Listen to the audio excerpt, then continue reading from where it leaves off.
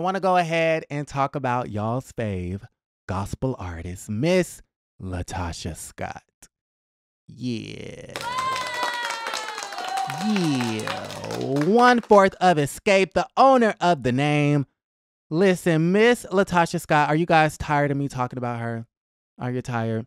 Honestly, I'm kind of tired of talking about Latocha. I was going to spare her. I thought we were going to retire her and whatnot, but I was scrolling and trolling on Twitter, and the girls were saying that she only sold 670 albums. 670 albums, sis. What have you been doing? All that promo, all that promotion, and you only sold 670 albums? Child, what the hell going on? And I usually wouldn't curse while talking about a gospel album, but it seems like the gospel album is cursed in itself. Listen, y'all need a season 2. Let's get these album sales up. Y'all need a season 2. Now, I'm going to put a pin in Latocha for just a second. But speaking of a season 2 of the Queens of R&B, listen, Tamika Scott just went on to Claudia Jordan's show and basically was blaming Mona Scott Young for not promoting her businesses onto the show and blaming them for the drama. It was too much drama. It was too much this. And I was like, listen now, okay, Tamika, you're over victimizing yourself. Oops, I hit my nose. You're over victimizing yourself, sis, okay? I have been team Tamika since the very beginning. I've been believing you and I've been on your side. But sister girl, I know that you have made the 30K 3 times over since filming Wrapped. She's crying onto the show and whatnot, and she wishes the best for her sister, and she wants things to work out and whatever. I'm assuming that she's willing to forgive and all of those things. So it doesn't seem like the two have hashed it out since all of the drama has unfolded via social media and onto the show. But she then goes on to trash the show, talking about, I would never do a season 2. Too much drama. They didn't promote my businesses. And I'm like, hold up. Because, sister girl, let's not forget that the reason why xscape is so hot today is because of reality television. Let's not forget that the reason why Candy and Tiny have leverage over everybody, the reason why SWV booking fee isn't as high as xscape is because of reality TV. Let's not forget that. I don't like this victim attitude, right? Y'all finna get on me for getting on Tamika because that's super unpopular. But listen, I have to tell it like how I see it. Sis, you really complaining? You really complaining? It was so much drama because you're the one who came out with the information that she stole the 30K. It started with you. Okay, listen, y'all gonna be mad. Like you saw Tiny, she was cooking out of my cookbook. They wouldn't mention it. She was using my seasonings. They didn't mention it. She made one of my drinks. They didn't mention it. I brought the seasoning to Taj. They didn't mention it. TLC and Bravo are the most popular reality television networks on TV right now. So any business coming across the screen, that's 30%, ma'am. And then she goes, oh, I don't want to do a season 2. You think these people just gonna promote your product just because? You gotta give Bravo a little bit more. You're gonna have to give them a little bit more than just 6 episodes if you want them to promote them damn seasonings. I mean, I'm just saying. But I'm pretty sure that the seasonings have been doing really, really well since that video of her exposing the receipts and stuff like that, her exposing her sister. Let me see how many views that got. Let's see. The Real Tamika Scott YouTube.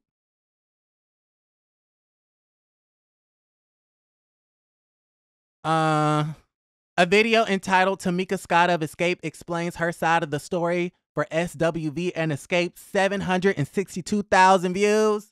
Tamika Scott episode 2, was that a threat? 176,000 views. Tamika Scott of xscape drops the receipt, 686,000 views. Now that's $30,000 right there. YouTube pay good. That's $30,000 right there. That's 50K right there, sis. Talking about, oh, I don't want to do it again. Yeah, too much drama. Okay, bye. Chabu chaba. Okay, now listen. Speaking of, back to the other sister. The other sister, Latocha Scott, they're saying that the album only sold 680 copies or so. And I came onto my platform about a week ago and I guesstimated that she would sell 400 in the first week. And so if these figures from Twitter are correct, then I was kind of right. My numbers were accurate. And I was only saying that because in pieces, Chloe Bailey only sold 10,000. And Chloe Bailey is 10 times more famous and 10 times more marketable and more relevant than Latocha Scott. So if Chloe Bailey, and not to mention she's under Beyonce. So if Chloe Bailey sold a measly 10,000 copies of that damn album, then that would mean that Latocha Scott only sold a few hundred, less than a few hundred. So let me see. Shout out to Dustin Ross. He retweeted this. Latocha Scott's highly anticipated debut solo gospel album, The Invitation, A Conversation with God, sold 678 units in pure sales. The album from the xscape member has failed to chart on the Billboard 200 albums chart, but congratulations to Latocha nonetheless. And then look at Dustin. Dustin Ross said, if this is true, god damn.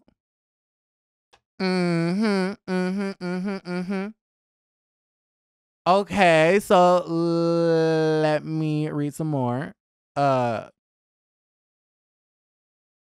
Chris Evans wrote, Latocha Scott, blessed and highly favored member of xscape who allegedly conspired with her husband to forge documents and steal royalties from her sister Tamika, released her solo gospel album this week. It sold 600 plus copies and failed to chart on Billboard 200. Is this real? Are these real numbers? They sound about real. They sound about real, child. That sound about right. Okay, Motown, release the numbers. Release the numbers. Okay.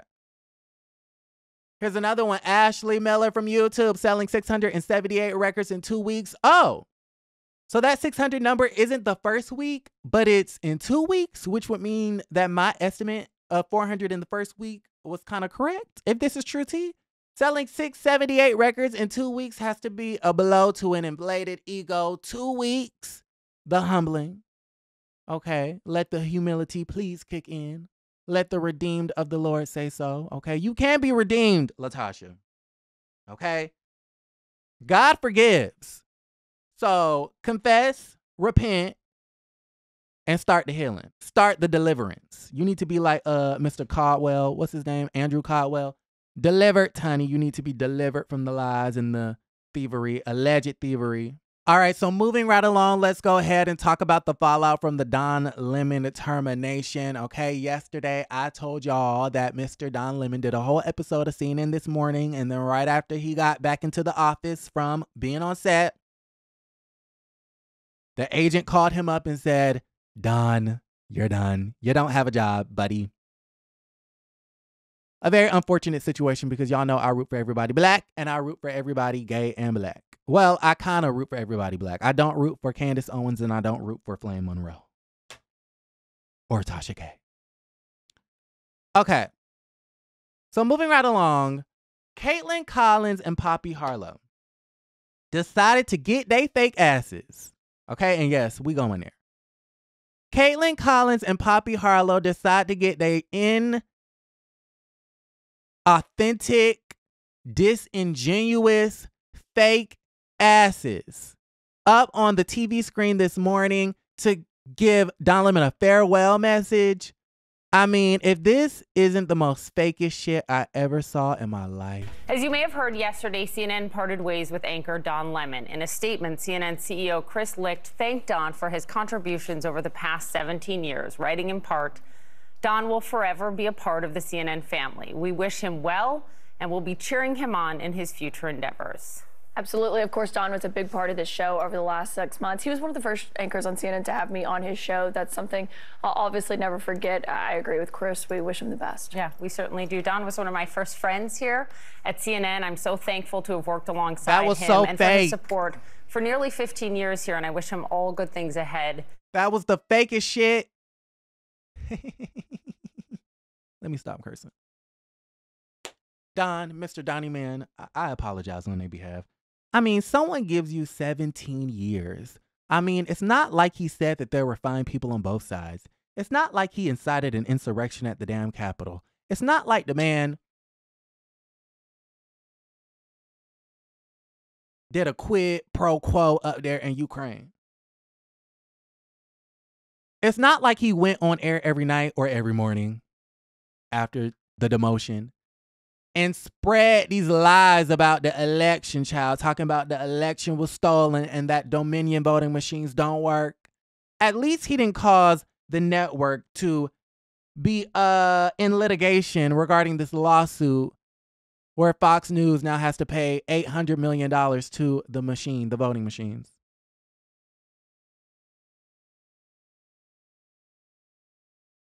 And apparently, a part of his firing, I guess the straw that broke the camel back is the fact that, you know, he told the Indian man on, it was an Indian man on the show. I think he's running for president. I think he's a Republican. The man, I believe he's Indian, said that, you know, black people obtained all the rights that they needed to after the Civil War, which I think is the dumbest shit I ever heard. And so Don Lemon basically had to, you know, get in there and educate that fool. And I think he said something flippant like, how you gonna tell me as a black man about race and black people in America? And I think he said something crazy like, whatever race you are. Like he was trying to refer to the other man's race and ended up saying whatever race you are. Like it was like a dismissive sort of comment about his race. So I think they're saying, New York Times is saying that was the straw that broke the camel back, child. And so, but we know that this was coming. We know that the writings were on the wall. We knew that CNN was not really feeling it. And so just to watch Miss Poppy Harlow and Caitlin Collins talking about that was my best friend. Girl, you never had Don Lemon's back in the 6 months that damn show has been on. You ain't never had that man back. Looking at him sideways at every turn. Looking at him sideways every time he would open up his mouth. Caitlin Collins overstepping and interrupting. And speaking of Caitlin Collins, child, we have another clip from Mr. Roland Martin because, child, when I tell you he went to hell in on Caitlin. It was a bullseye on his back. When he got moved from prime time to the morning, that wasn't no promotion. A show where he was the host to a show with 3 other hosts, one that got no business being there on the set, Caitlin Collins. Ooh. She ain't ready. She ain't ready for prime time. She not, okay? She way too green, okay? She need to go back and get some more experience. Damn. How Dustin Ross said, God damn. Mr. Roland Martin said that Caitlin Collins ain't have no business being up there anyways. And honestly, whatchamacallit, Don Lemon, you should have left. You should have left after they wanted you to sit next to an inexperienced anchor by the name of Caitlin Collins. Now, Caitlin Collins, girl, you tried it. You ain't really have no business being upset with Don Lemon after you interrupt every sentence he tries to utter on that damn TV show. I mean, if anybody needs to be upset, it need to be him. I don't blame Don Lemon for being a diva. You mean to tell me that I have a $6 million salary? I have my own primetime show on one of the biggest cable news networks of all time, the cable news network. And then I get demoted to morning times and I have to sit next to Caitlin Collins, who doesn't even know how to be an anchor. She's used to being in the hot sun all day, you know, acting like paparazzi, trying to get President Joe Biden to answer a question when he comes out the damn West Wing. Okay, sister girl, you belong in the press room. You do not belong at the anchor's desk. If I was Don Lemon, I would have been upset. He should have quit after that. You should have left after that, Donnie.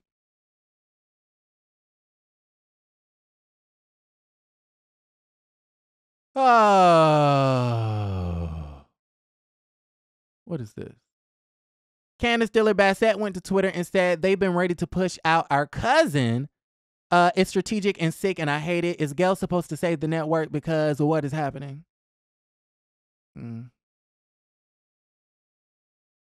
It's a mess. Y'all let me know how y'all feel about everything. Like the video, subscribe to the channel, and don't forget to create a great day.